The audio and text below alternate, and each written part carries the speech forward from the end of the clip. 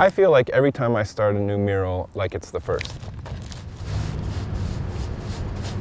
There are definitely different obstacles that I'm having to kind of work around, with every location being its own unique surface or environment.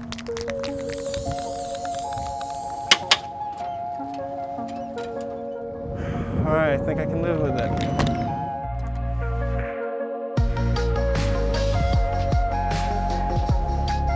With the Skinny Raven mural, it was a collaboration with Ash Adams, a local photographer. I think I was out there day and night for about 2 weeks.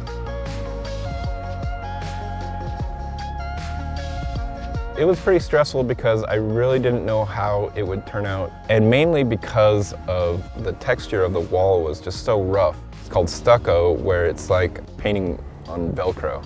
But what I found is, I jumped into it and I felt like I could pull off the vision I had with what I was dealt with as far as challenges. Oh man. You spend X amount of hours doing that pattern, it eventually becomes like you're on autopilot, or it's like a second nature where the effort that goes into it is less. The image itself, it was more about the land and the people, but we were using skateboarding as a way to express that.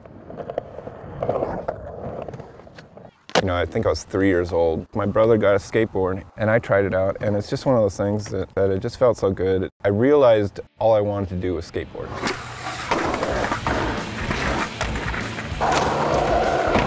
Just the whole process of like coming up with an idea and believing in something that you can do and then executing it or applying yourself to the idea.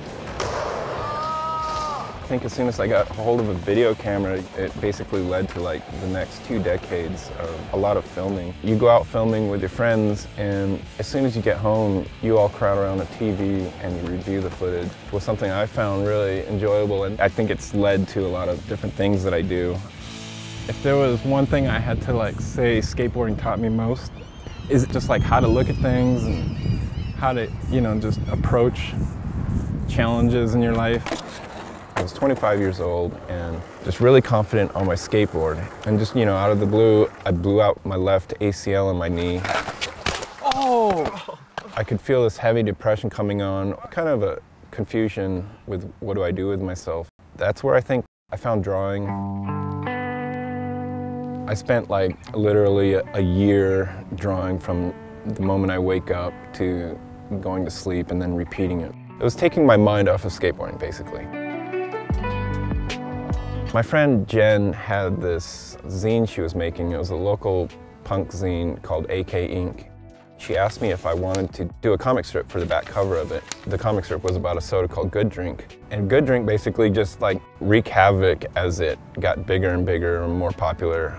It kind of set the setting for what I would be drawing to this day.